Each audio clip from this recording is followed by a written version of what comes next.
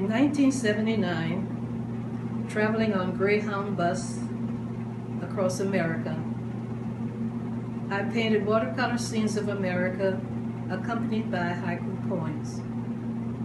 I chose the 5-7-5 3-line haiku poem form, and now, looking back on those years, I'm asking you to join me as we continue traveling America. Did I pass through your town on the buses, planes, trains, boats? As we do recall, let's see if I did.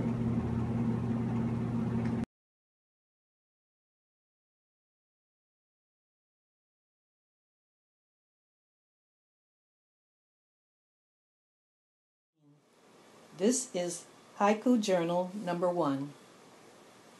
The Prologue, on the train. When my teenage son traveled from Los Angeles to visit me in Harlem, New York, we went on an errand of mercy for Marie, my other mother, with whom I shared a brownstone house. For years, Marie paid into a funeral program. In the summer of 1979, she could not make contact with the funeral director with whom she had placed her money for her eventual requiem mass and burial. My son and I offered to make the journal to Jamaica, Long Island for her. Having told my son of the haiku travel I wanted to make, he suggested I bring my art supplies and work while making the all-day trip to Long Island. On the subway, I created the first watercolor with oil pastels and wrote the haiku poem.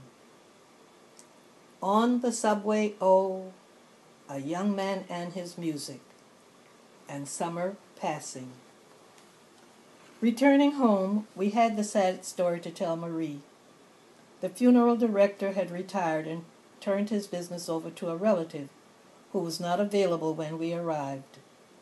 Eventually, someone made the trip to Harlem to meet with Marie and work out the problem. When I began this trek across America, I had no cell phone, no iPod, no laptop computer. And now, in 2005, as we traveled and we took photos for later painting my photo paintings, I used the obsolete Polaroid camera.